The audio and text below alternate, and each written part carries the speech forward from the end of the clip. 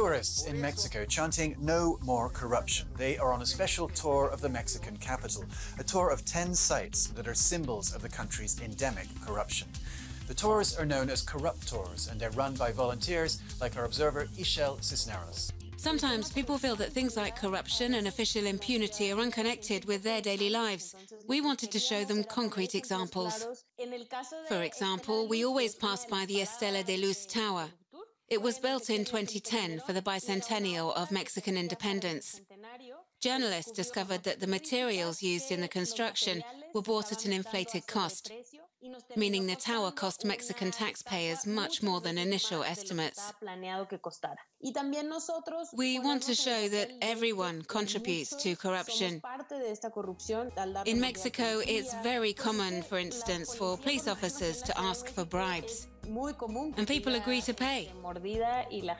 It happens all the time. We've gotten used to corruption.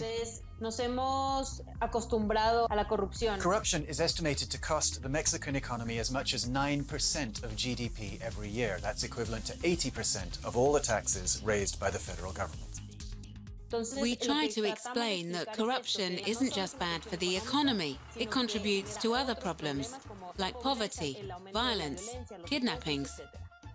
It's time to change Mexican history, not just by denouncing corruption, but by punishing those who are responsible.